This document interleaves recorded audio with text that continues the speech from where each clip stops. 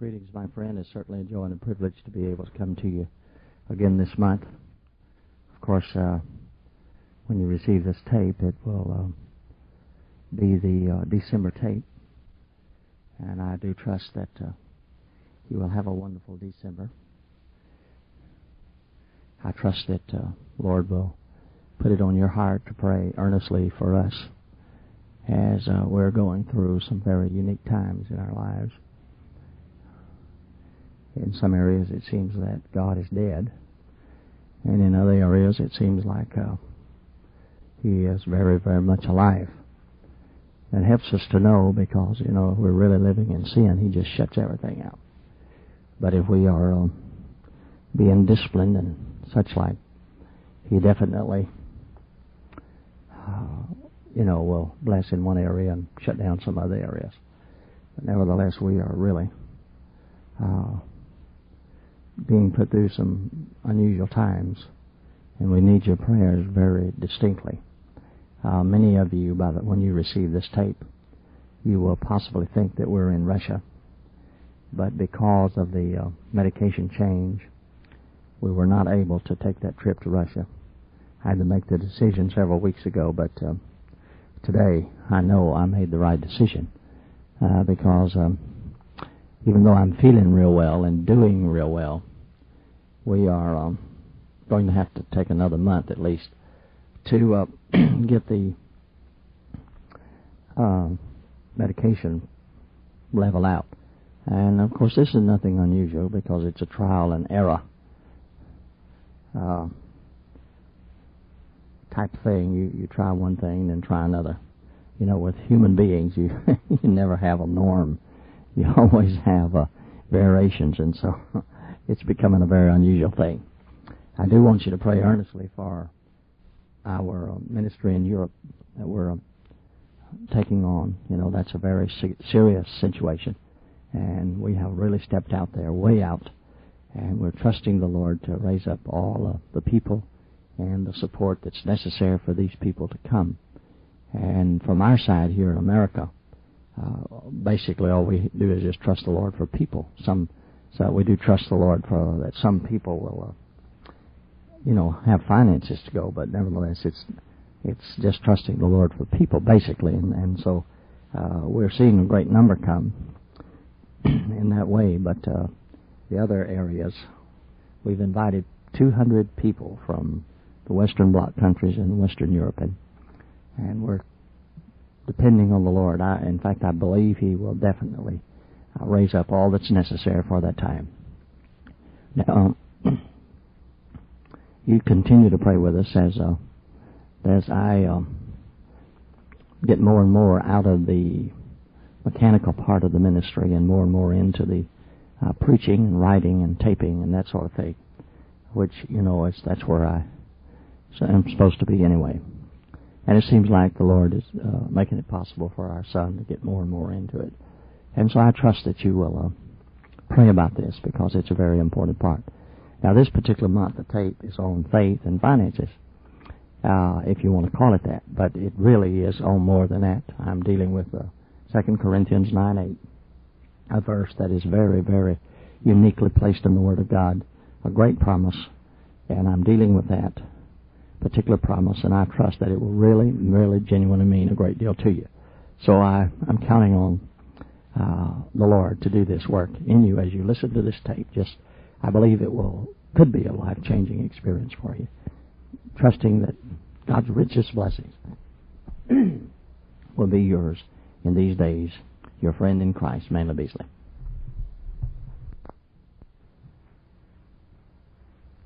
Well, it's good to see you tonight. I'm a little shocked at the direction the Lord would have me to go tonight, but I do believe that it's what He wants me to do. And if you have your Bibles, turn with me, please, to 2 Corinthians, the 9th chapter. 2 Corinthians, the 9th chapter. And I'd like for you to turn to the 8th verse. God has His own particular way to communicate to His people.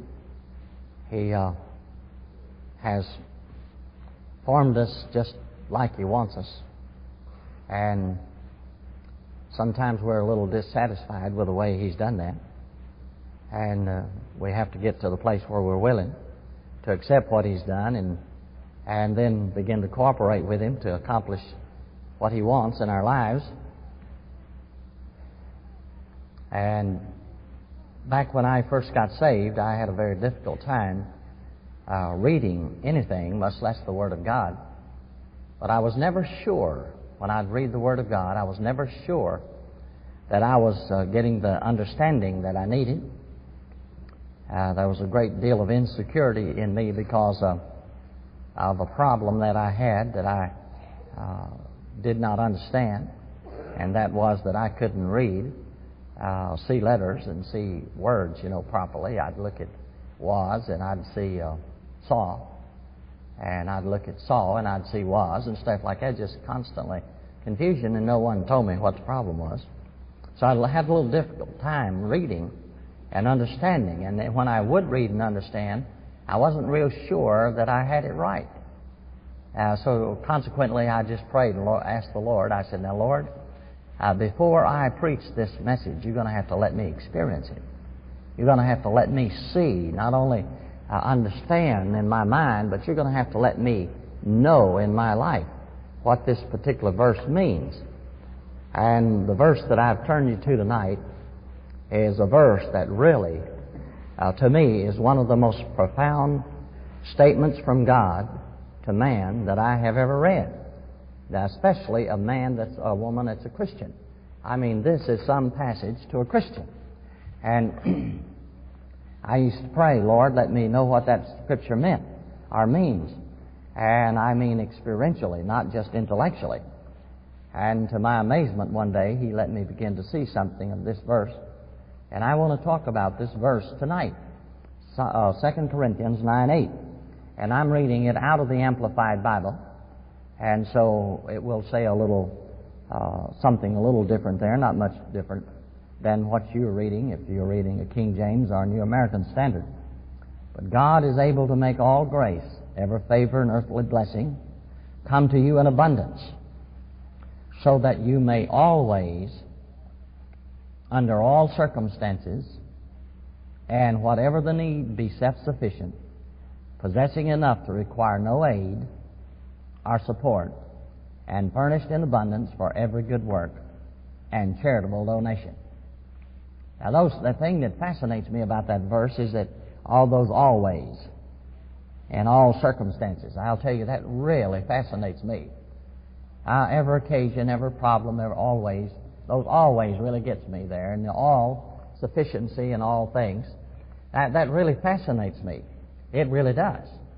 But out of this passage, the occasion for this passage really is something, and how it comes about. And so I want us to look at the 8th chapter and the 9th chapter, both of these tonight. And as I said, this is a little strange, but I believe this is the direction the Lord wants me to go. And I believe the children of God are very bored people. I believe they are. And the reason I think they're so bored is because they have not learned how to discover the truth and obey it. And so their Christianity has given way to religion. And religion is you going through a form the same way, the same time, all the time. That's right. Now, you may not believe you're very religious, but I'll tell you what. God never did anything the same way twice as far as guiding, leading, and directing His people. And He just kept moving in certain directions. And there's nothing boring about the Christian life. The most exciting life in the world, as far as I'm concerned. Now, I didn't live but till I was 17 without being saved. But I'll tell you what, it has been so fascinating to me to live the Christian life since I was 17 years of age. Now, I did a lot of living before I was 16 or 17. I'd gone around the world twice, been in 39 foreign countries. I had danced from Austin to Boston, New York to Spain. I mean, I had all kinds of things I'd done. and I really lived. But I'll tell you what, I never really started living until I met Jesus. And it's never been boring. It really has never been boring. Now, I'll tell you, there have been a lot of times when I wondered what was going on, but it wasn't boring. And tonight I'm going to get to an area that you have a great deal to do with. And then the occasion for this passage that I read to you, Paul is writing to the church at Corinth. And what had happened was that the people in Jerusalem was having some difficulty financially. There was a famine on in Jerusalem, and they were having some difficulty financially. And obviously the church there had heard about their need. And obviously they had got stirred up about making a contribution to the people of God, the children of God at Jerusalem. And it looks like that they just, since they were always first, according to these passages, in almost every gift. In almost every gift you could mention, they were first, Paul said.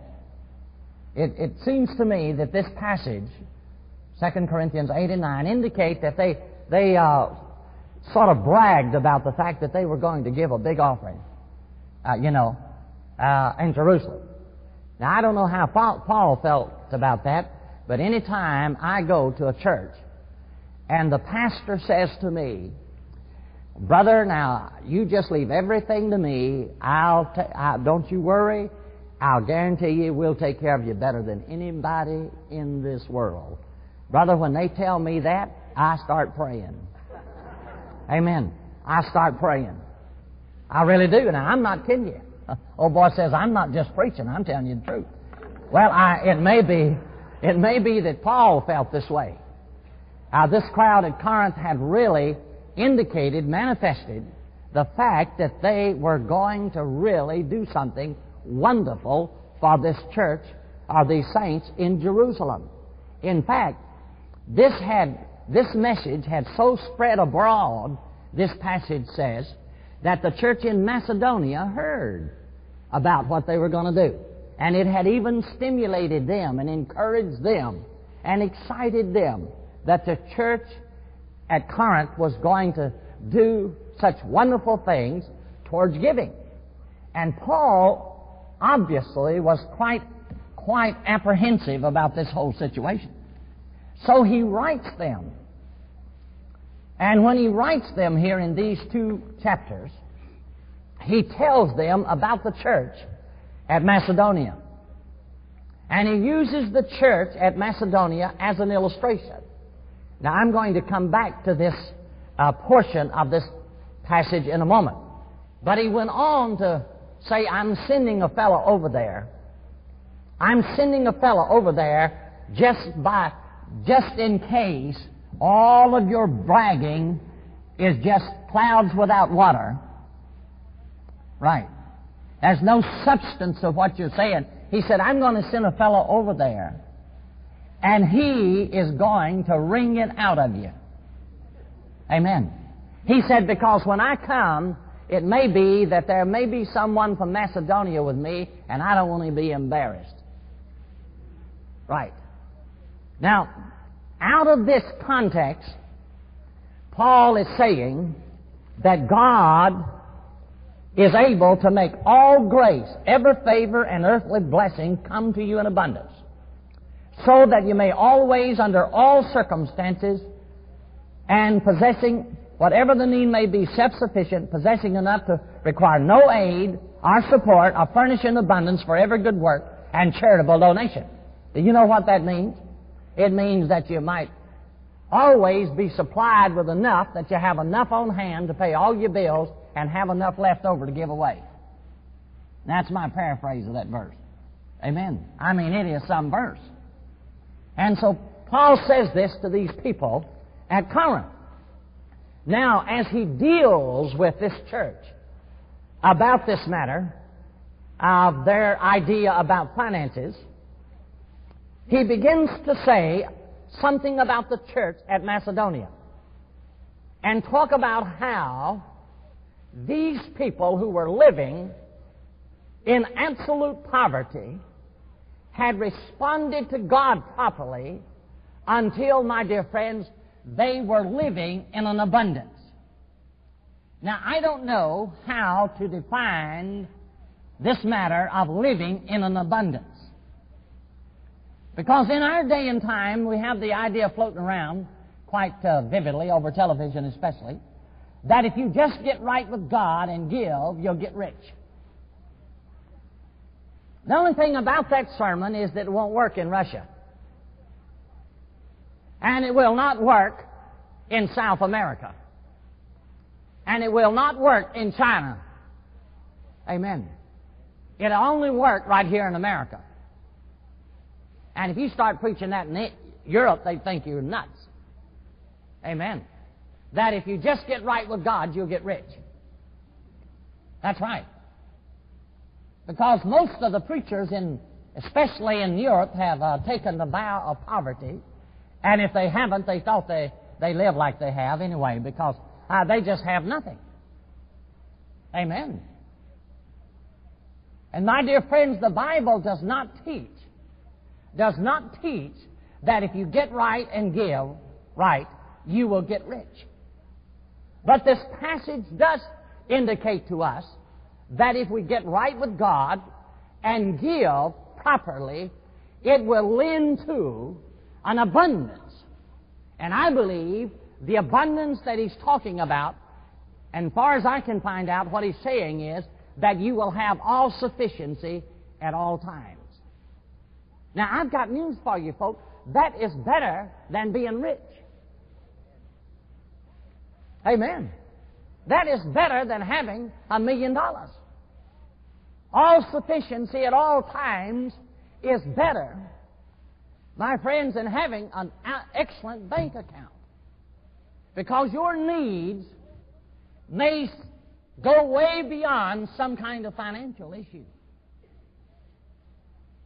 But he says here that you'll have enough, and in this context, it's talking about physical things. And by the way, this will preach anywhere you go. Amen. This will preach that definition of abundance, sufficiency at all times and all places. That will preach in South America, that will preach in China, and that will work in Russia. And it'll also work right here. It really will. How would you like to have enough? To pay all your bills and have enough to left over to give away as God directs you. Wouldn't you like to live like that? I believe that's God's standard. And Paul is writing to this church at Corinth about this type of thing. He says God's able to do this. And God is able to do this tonight. And one of the things I like about that, it doesn't say until you get 65. I really like that. Every day I live longer, it's better. Better, better, better. Right. Brother Ron just passed 50. When, in case he hadn't told you, I was going to tell you.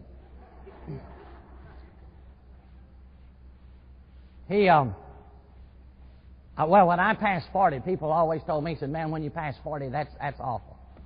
But I was just great. I was thankful to God to be alive at 40. But when I hit 50 now, I'll tell you, I went through an emotional trauma. And since I passed 50, I decided I was going to live till I died, so I might as well live. Amen. So I started living. But I'll tell you, this verse of Scripture means more and more to me the older I get. It doesn't say all sufficiency at all times, in all conditions and situations, until you're 65. And I love it. Amen. It doesn't say all sufficiency at all times and so on if you're well. It doesn't say that. I mean, it is just a profound statement from God. It doesn't say till you retire, does it? Amen. It says all sufficiency, all the way through home, folks. I mean, it is some promise from God. It is some statement from God. Now, what I want you to do is look at this church in Macedonia that Paul is talking about. He's using these people in Macedonia to talk to these people at Corinth. And he says here that they first gave themselves. That's what he says. And in fact, he said they first gave themselves, according to this passage. You can start reading at the first verse and read through the 5th verse, if you like. But he said they first gave themselves. And my dear friends, tonight, there is no hope for the reality of God on God's level in your life apart from man giving himself totally over to God. They first gave themselves. They transferred ownership. They transferred not only their bank accounts, but they transferred their whole being over to God. They first gave themselves. And you and I cannot, listen to me carefully, we cannot expect God to even speak to us, much less direct us and bless us apart from the fact that we have come to the place in our lives, to the best of our understanding, we have turned everything over to Him. Now, that doesn't mean He can't speak to you. And it doesn't mean He can't guide you. And it doesn't mean, my dear friends, that you cannot have the blessings and the mercy of God.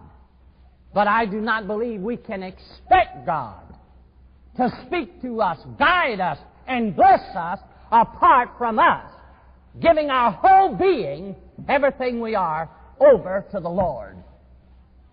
They first gave themselves. It's known as the cross in the life of a Christian. The cross is the place where you and I come and make a full, absolute surrender, and that may have to be done several times in our life. Let me tell you about a time that I had one time in my life that I believe would illustrate this in a very simple way. And the illustration itself might excite you and stir your heart a little bit. I flew from Charleston, South Carolina, and that is South Carolina, isn't it? I travel so much I forget where Charleston's in North Carolina, South Carolina. But Charleston, anyway. I flew from Charleston to Kansas City. And when I got to Kansas City, this huge pastor, about 6'6", I never will forget his hands. They were about 3 times larger than mine. I never, that fellow just had hands. He was something else. His name was J.I. Willard. J.I. Willard had been reared as a country boy down in the mountains of Missouri. Had 2 brothers. All 3 of them went to the seminary there at Kansas City. One of them became a rank liberal and is a professor at the University of Minnesota now. And the other one became a fundamentalist, and he is a professor of philosophy at UCLA, one of the most outstanding lay soul winners I've ever known of. I mean, he constantly wins those kids to Jesus right there in the middle of that institution. And J.I. Willard became a Baptist pastor. Well, J.I. picked me up at the airport, and when we started across Kansas City, Missouri, I realized that there was a problem in his heart.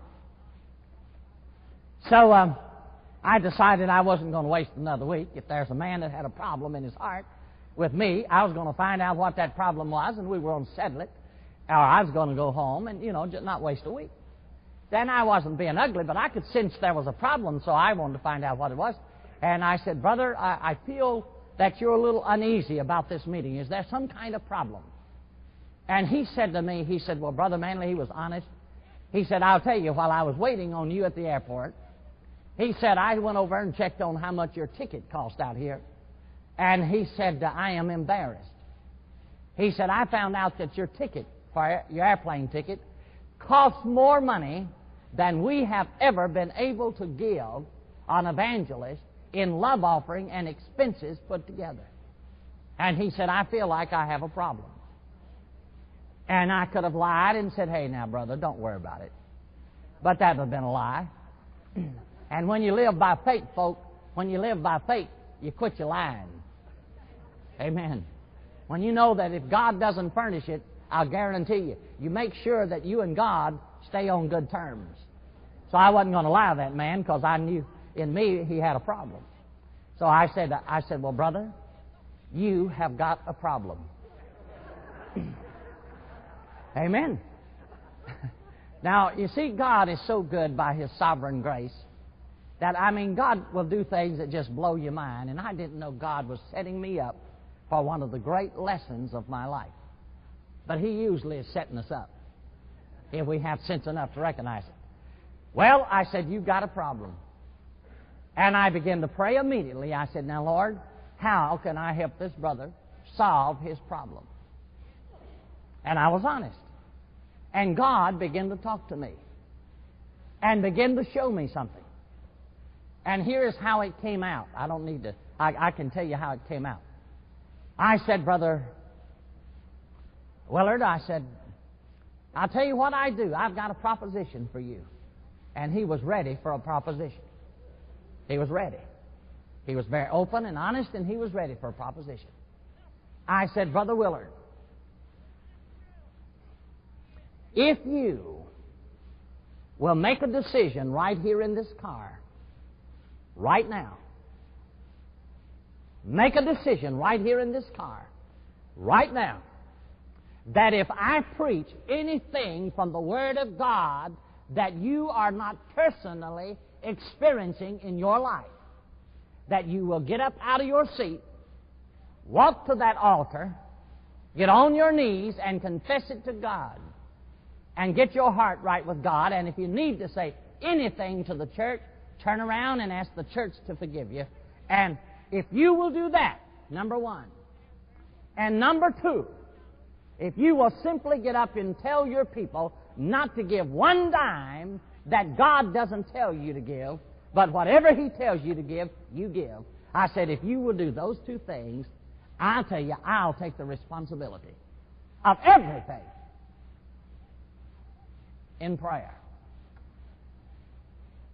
Up to this point, I was not aware of what was going on.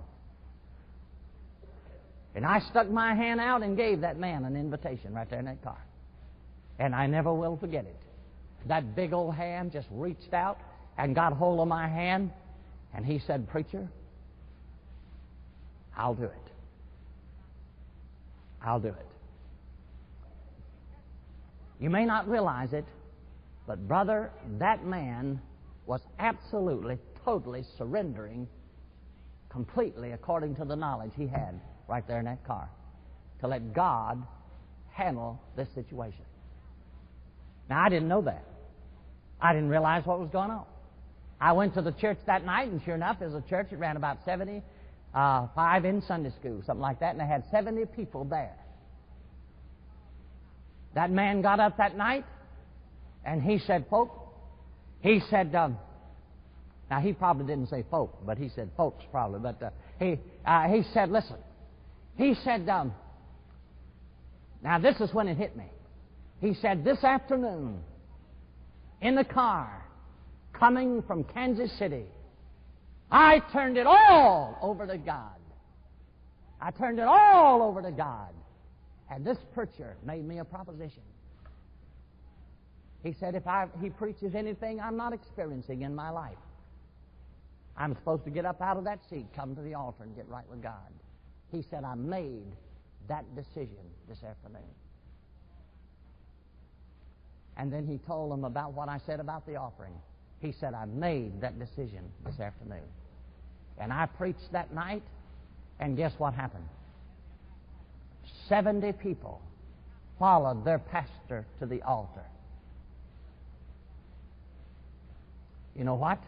I preached the second night, and 70 people followed that pastor to the altar. I preached Wednesday night, and 70 people followed that pastor to the altar. My friends, it wasn't an issue with him. He settled it back there in that car. For the continuation of this message, please turn the tape to side 2.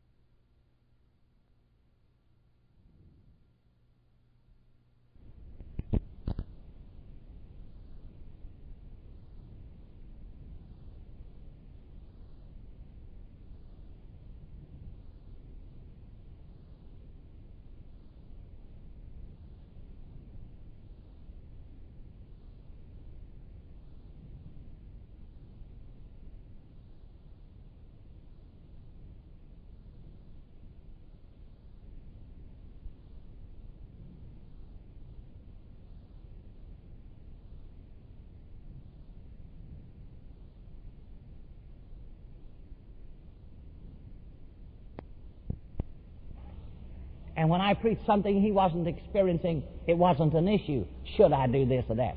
It was already settled. He would do this or that. Thursday night, the power of God got in that place, and I mean sent just a touch of glory. And everyone knew God was in it. When the meeting was over, everyone knew God was all over the place. They gave me an offering that was unbelievable. They couldn't believe it. I couldn't believe it. And they met my needs so adequately. God had done it. No one had begged, pushed, pulled. But the story's not over yet, folks. The next Sunday night, 11:30, Martha and I were already in bed. The telephone rang. And it's J.I. Willard. He said, Brother Manley, I got something to tell you. I said, what's that? He said, we had 50 people saved today. He said, God has just taken this place over. He said, they're getting saved everywhere. Amen. And I can't tell you tonight, folks, but I want to tell you one thing. I do not know. But one of the greatest revivals of my life and far-reaching revivals in my life, that little meeting was it. I went to Missouri, and some of the biggest Bible conferences I've ever been in my life. I mean, God for years used that little meeting. But you see, that man back there in that car, he first gave himself. Yes, sir. He first gave himself. You see, the Bible tells us, the person that wills to know the truth, that person shall know it. You see, that man made the decision to respond to the truth. I didn't ask him to respond to me. I said, respond to the truth that you hear. Right?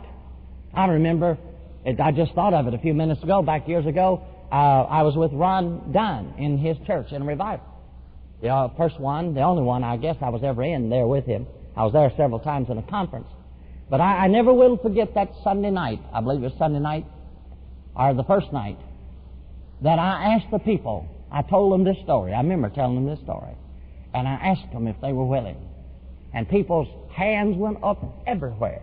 Beloved, you and I must realize that if we're going to see the glory of God, the reality of God, the guidance of God in our lives, and we see God reproducing Himself in our lives, you and I have got to come to the place where, friends, we come to the end of ourselves and we give ourselves completely to the Lord. Now, you can call that lordship. And if you get hung up on the fact that you've done it one time back under somewhere, you have gotten hung up in error. Because it may be, my friend, you need to do this every day. It may be every hour. It may be every minute. But they first gave themselves at this church in Macedonia. I'm telling you, these people in Macedonia were living in poverty. And they learned how to live in the abundance of God. And when I say the abundance, I'm not just talking about money. There's a great deal more in life than money. But you spend 8 to 10, 14 hours a day working for money, and you need to learn how to handle that. Anybody spend that much time, amen. Well, they not only first gave themselves, the second thing they gave according to their ability to give. Now he's talking about money. Of course, it may have been chickens, may have been eggs, may have been something like that. I go far enough back in church history that I remember when the preachers were paid off in chickens, eggs, and hogs. Now, sometimes better than money. Right? I can remember that. Molasses, syrup, or whatever you want to call it. But I can remember that. But these people gave what they could afford to give. They gave according to how God had prospered them. That's what the Word says. And God gives us that liberty to give according to how God has prospered us. That includes the tithe. That includes a sacrifice offering. A sacrifice means that you have changed your priorities and you give more because you've changed your priorities. A sacrifice offering is still what you can afford to give. Right. Anytime a person gives a sacrifice offering, folks, it's what they can afford to do. They just change some priorities around. Right? And they gave that. They first gave themselves, and then they gave what they could afford to give. And because of the time, I want to get into this other area. They gave beyond their ability to give. That's what it says. For as I can bear witness, they gave according to their ability, yes, and beyond their ability, and they did it voluntarily. You see, what do you mean beyond their ability? Because of the time tonight, I think I'll go straight to this story and try to tell you and let you pick up what I mean by this story. A few months ago, I don't remember exactly how many months ago now, I saw in the Arkansas Baptist paper just a little story about Oswald J. Smith. Now, when I was a young man, I read every book that Oswald J. Smith wrote. And then one day, I got to know Oswald J. Smith personally. And he's even been in our home. And I got to preach on the same platform with Oswald J. Smith. Now, he lived to be in his 90s. But he only pastored the church he pastored from the time he was in his late 20s until he was about almost 70. I don't know how many years. I can't think about one thing at one time. I don't know how many years it was. But I'm only out. You'll see in a moment why I'm trying to pick that out. Oswald J. Smith was the pastor of the largest Presbyterian church in Ontario, Canada. And one day, God told him to resign. And He would show him what to do. And he resigned. And God began to discipline his life until, my friends, they would not even let him preach at the rescue mission. In fact, R.A. Torrey was in Ontario, and he went there trying to get a job as an usher, and after the first night, they even fired him from being an usher. God was just breaking him. In fact, finally, the next couple of days, he got a job with the meeting, going up and down the aisles selling songbooks. Now, I'm talking about the top pastor of the Presbyterian church of that city. And here he is, down here now, so broken and can't do a thing, and he's selling songbooks. And that night, he was ready to throw in the towel and quit. He was so discouraged. He was so absolutely discouraged. He was just wanting to quit. And the song leader got up and said, we're going to turn to page so-and-so, and we're going to sing this hymn tonight. And he went on to say, the man that wrote this song is Oswald J. Smith, and he's out there going up and down the aisles tonight selling songbooks. And they turned to that song on the Holy Spirit and began to sing it. And as that crowd began to sing that song, God began to speak to that man's heart. And he said, God, I don't know what it'll take, but I'm not going to quit. I'm not going to turn back. And he had got to the end of himself and turned his life over to the Lord. And God began to move on his life. And he went and started a church called People's Church. Now listen to me carefully. If he had pastored that church for 60 years, of which he didn't, if he had pastored that church for 60 years, this man would have given over $4 million a year to missions. For this little article in that Arkansas Baptist paper said that Oswald J. Smith's church, in his pastoral history, gave $248 million to missions. That's over $4 million a year, if he pastored 60 years. Can you believe it? You say, well, Brother Manley, he probably ran 10,000. They never ran over 3,000 people. And they gave $248 million. How did he do it? That's the big question. How did he do it? You know what he did? He took this passage right here, and he saw that the Macedonians had, my dear friends, first gave themselves. They transferred their ownership to God, everything to God. And then they did what they could afford to do. But then they did something else, what they could not afford to do. And what was that? You see, the church at Corinth had promised an offering, and a year later now they're going to come by and pick it up. They had a whole year to do this. Here's what Oswald J. Smith did. He brought in missionaries. They had a mission conference. And they would get on their face before God and find out how much money God wanted them to trust Him for that next year. And then they would give a card to each member and said, "Folk, you take this card home and you pray over this card. First giving yourself, first considering what you can afford to do, but thirdly, giving what you can personally trust God for this next year." In other words, giving what you can't give, but you can trust God to give it.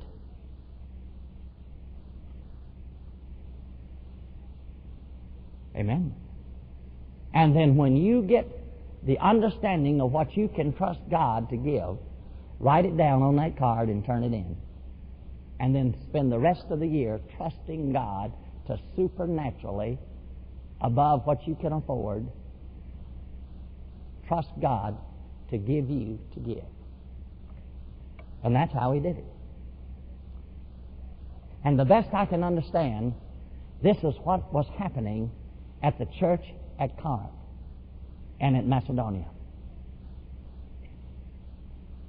Folk, listen. There is so much out there that you and I haven't even got in on yet. that could make life so exciting. Instead, it's boring. You know why? Because we are religious, but not Christian.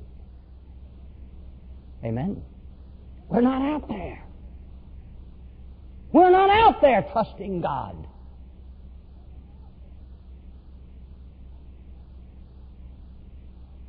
Most of us can be explained tonight by the fact of our efforts.